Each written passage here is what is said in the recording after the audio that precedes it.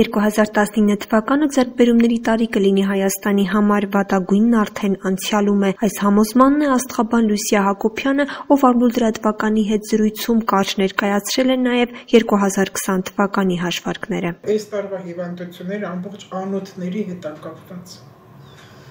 Լյարդ, անոթներ, մազանոթներ, այրան շրջանառություն, վերջիկներ։ Այս տարվա հիվանդություններն են եւ շնչուղիների հետ կապված, որը թթվածին է, որը կապն է Աստծո հետ։ Հոգևոր աշխարհի եկեղեցիների եւ աղանդավորների միջև պարակտում է գնալու։ Այնտեղ են շատ մեծ փոփոխություններ սպասվում։ Կաթողիկոսի շուրջ առաջացած աղմուկի հետ կապված կան հաշվարկներ։ Այո։ Կան հաշվարկներ, չեմ ասելու, բայց փոփոխություն լինելու է։ Աստղաբանությունը ամբողջ նորից կրկնում եմ, դա ամենը հաշվարկի հիման վրա է,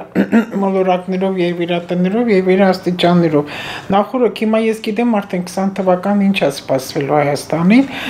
այդ եղջյուրի տարին է 20 թվականը, ինչով է նայում դա Յուպիտեր մոլորակով, որը շատ զոր է։ Երկարատև, խիստ, մաքրում է սկսվել։ Հենց Հայաստանում, եթե մենք ուզում ենք խաղաղ ազատ երկրում ապրենք ու մեր մոտ պատերազմներ չլինի,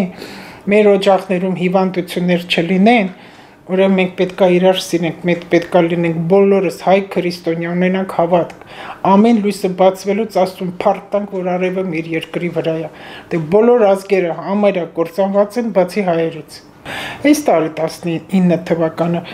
աղեղնավորի տարի է։ Յուպիտերը ես շատ ուժեղ է, ինքը շատ նպատակային տարի է համարում եւ դա աշխարհով է։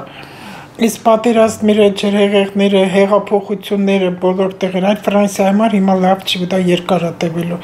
Շատ եվրոպական երկրների հետ լավ չի լինելու։ Ինչի համար։ Մոտեցել է, ես շատ կրկնում եմ, ուղղակի ես ներողություն չգիտեմ, խնդրեմ թե չգիտեմ, որ աշխարհը կործանում է տգիտությունը։ Մարդ կարող է լինել պրոֆեսոր իր մասնագիտության մեջ, բայց լինի տգետ։ Գիտելիք է պետք, որը չկա, կրթությունը դա ուրիշ բան է, գիտելիք ուրիշ բան է, եթե մարդը գիտելիք ունենա, նա հեշտ կապրի։ Այս երկրաշարժ ջրհեղեղ դա հենց այնպես չի, հատկապես խփել է Եվրոպայի սրտին, դա Ֆրանսիան է, որը համարվում է մոդայի կենտրոն, այսպես ասենք, որտեղ իսկ մոդան բերում է գայթակղվածության, գայթակղվածությունը սատանիզմի։ Տեսեք որտեղից որտեղ ինչ է գալիս։ Զոհ է գնում մարդը այդ մոդայի, որը շատ սխալ է, անբնական բաներ է գնում։ Դրա համար ջրհեղեղներ այնտեղ շատ կա, հեղափոխություններ շատ է լինելու, դա մաքրման համար է։ Մեր Հայաստանը վերջացավ դրանից, վերջ։ Մենք հաղթեցինք շատ բաներով։ Հայաստանի հետ առնչվող ենք, մենք բոլոր եւ Ռուսաստան, եւ Ուկրաինա, եւ Բելարուսիա, այնտեղ էլ լավ չի լինելու։ Մենք վերջացել ենք, որովհետեւ տեսեք այնտեղ հեղափոխություններ, հեղաշրջումներ լինելու, արյուն է լինելու, դավաճանություն շատ է լինելու, սադիզմ շատ է լինելու, անարխիան շատ է լինելու, ուտար երկրների մասին է խոսքս։ Կազդի մեր վրա, որտեղ մենք էլ ունենք հայրենիք, մեր ժողովուրդը սփռված է։ Ինչ որ մեզ մոտ եղավ, երկրաշարժությունը թվականի պատերազմը դա չի կրկնվելու։ Սահմանների հարցը ճիշտ է, սահմաններ մենք չենք տա, բայց այնտեղ դեռ հանգիստ չի, դադար չի այնտեղ։ Մենք լավ պետություն կլինենք այն դեպքում, ես